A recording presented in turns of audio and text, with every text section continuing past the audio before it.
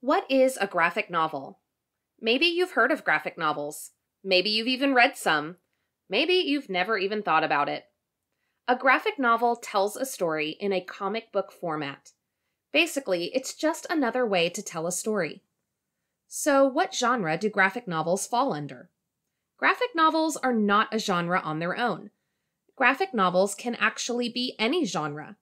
Fiction, nonfiction, history, fantasy, any genre can be made into a graphic novel. Graphic novel is a format, not a genre. In other words, the term graphic novel describes how a book's content is put together. So what does a graphic novel actually look like? Let's take a look inside. Authors and illustrators who create graphic novels tell their stories in frames or panels. They use speech bubbles to communicate dialogue between characters. Illustrations follow the sequence of events, and the story has a beginning, middle, and end. When you read a graphic novel, you start at the top just like you would when you read a chapter book or picture book. You read from left to right and top to bottom. There are certain elements in a graphic novel that can help you understand the story as you read. First of all, the layout of a graphic novel is very important. Instead of long paragraphs of text like a chapter book, graphic novels are laid out in frames. The frames are the individual boxes or segments that contain the illustrations and text.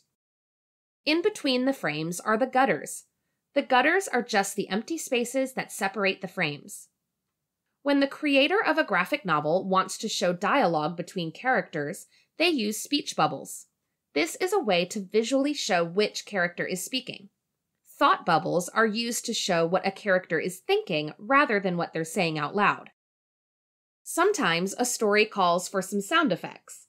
Instead of using speech bubbles, the illustrator might use bright colors or fonts to describe what a certain scene might sound like. Other times, a scene might need more explanation than what the characters are saying in their dialogue. The author might choose to add captions to fill in the gaps and help the reader understand what's happening in the story. Let's review what we've learned so far. Graphic novels are a format, not a genre. They tell a story in frames, using elements like speech bubbles and sound effects. Graphic novels tell a story with a beginning, middle, and end. When you're reading a graphic novel, remember that the creator wants you to enjoy the story.